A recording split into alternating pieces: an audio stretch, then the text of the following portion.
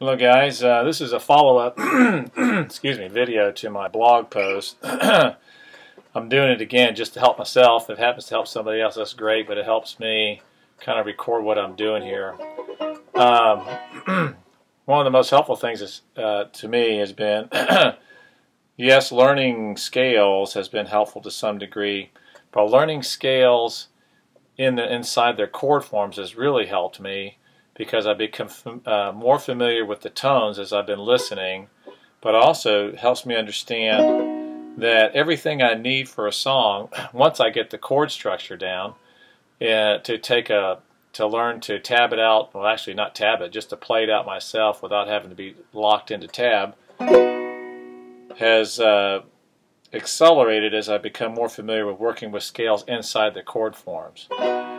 So for example, I've slid all the way up now. I'm playing a B and with an F-shaped chord because my crummy camera on my computer won't allow me. It doesn't look as good when I slide way up to the top of the neck and try to swing the camera around. This works better down here. So anyway, I'm playing a B. So here's the B chord. If I'm playing the song, let's say it starts on a B, that's the root chord. Then I know, well, I don't know for sure, but I know that's the chord. So I've got myself familiar with the song perhaps by knowing the chord structure, and then practicing practicing chording through it and singing. So now I'm kind of familiar with that. I'm kind of familiar with the song. So now, if I wanted to pick it out, which I will in a second, I'll give you an example. I would use this chord form to start, this F chord form played at the B, make it B, and play a scale. That's the root note. That's B. That's the first note in the B, scale of B. Hey, Dad. I'm busy. Sorry. So you go B, A sharp, D sharp, E, F sharp, G sharp, A sharp, B. Just by barely moving my fingers anywhere. We got a whole scale right there of tones that I could pick out a melody. Let me back up a second. I don't know if you can see my hand position that well. But on the 4th fret, that's 1. And then I bring my pinky over and play 2 frets up to go through the whole step. That gives me my A sharp. 2. And the middle finger is playing on the 3rd string at the D sharp. And then the 4th note in the scale is right there. That's an E. And then the 5th one right there is an F sharp on the 2nd string. And on the 2nd string, 2 frets up, that would put me at the 9th fret. There's the next tone, which is G sharp, and then on the 1st string at the 8th fret, A sharp, and then 9th fret, B, the full scale. Well, part of my practice routine is I'll use this chord form and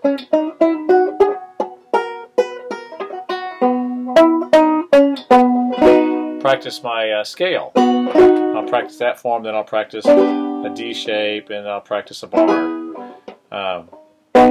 to get more familiar with them, so when I'm playing I can go ahead and pick out a melody. For instance, a simple melody of When the Saints Go Marching In. And this, let me see, this is the one.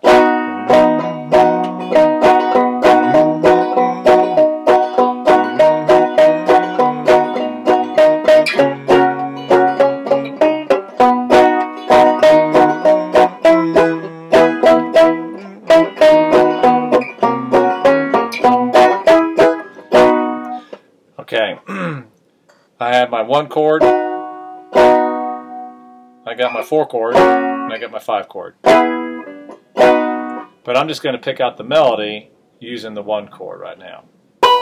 Here we go.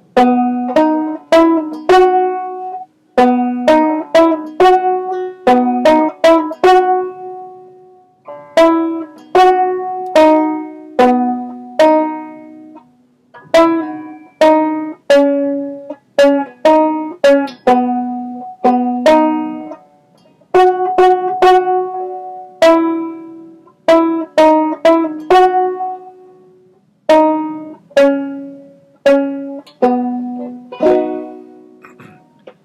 So I play the whole song without even having to change chord positions. No, of course you're not going to play it that way.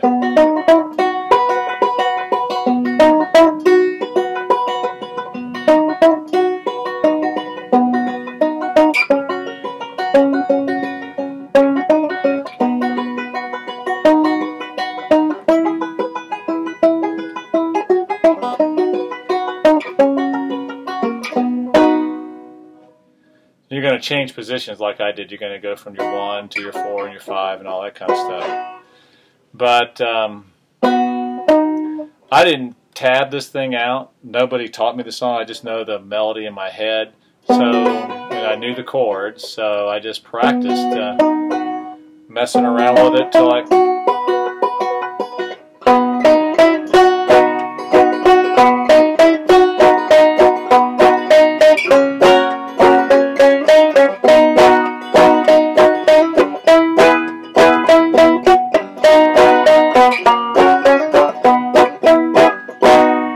just played a claw hammer. That way you can probably hear it better than me plucking it with my strings without my picks on. So anyway, that's kind of what I'm trying. I'll probably try it again as I get clearer. But then again, I could just go right here and play a B with a bar B. Let me see.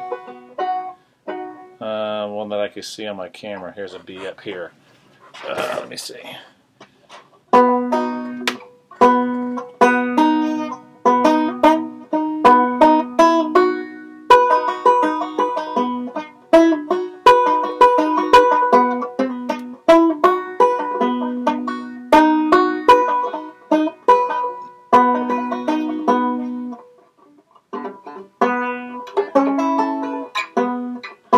Anyway, as you get, it's kind of hard to hold like this. I'm just, since I'm familiar with the tune now, and I understand how the scale structure works, it's helped my ear a little bit, but I kind of know where to go just from being familiar with the scale. In a bar form, on the 4th string, that's your 5th note in the scale. On the 3rd string, that's the root note, your 1. And then the 3 is on the 2nd string, and on the 1st string, right here, that's your 5th again. So you can play a scale. 1, 2, 3, 4, 5, 6, 7 on the octave. I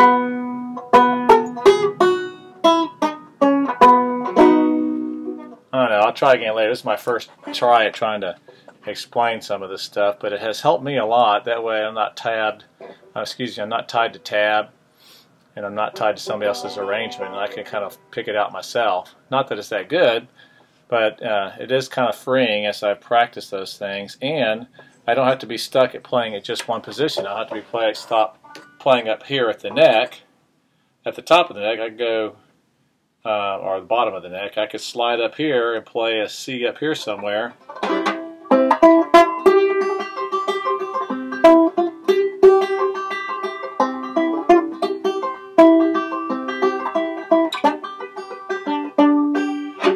Rather than just having to memorize it and play it up here, I can kind of move it around the neck, and it's kind of freeing. Anyway, I'll try again more later, but this is my first attempt. This is a crummy camera, so it's hard to get everything in here to make it look right. Everything's distorted.